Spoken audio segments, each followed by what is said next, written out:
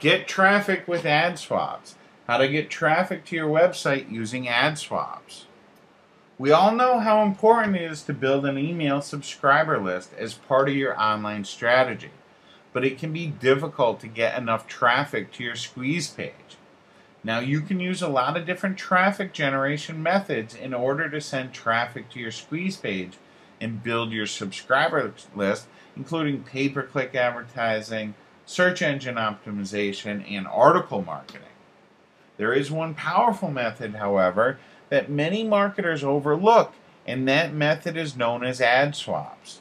The concept is pretty simple because all you have to do is contact another marketer in your niche who also has an email list, and you agree to perform a simple swap so that both of you can receive additional subscribers.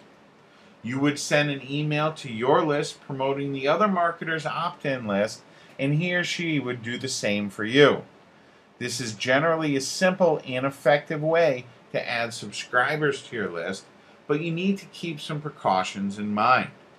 If at all possible, you should verify that the other marketer has the same number of subscribers as you do and has the same number of subscribers that they claim.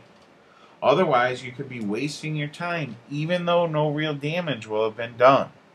For best results, you should contact marketers who have roughly the same number of subscribers as you do in order to make the whole process worthwhile for both of you. If you have 500 subscribers and the other marketer has 1,000 subscribers, you might still be able to work out an arrangement if you're willing to send 2 emails to your list in order to make up for the difference.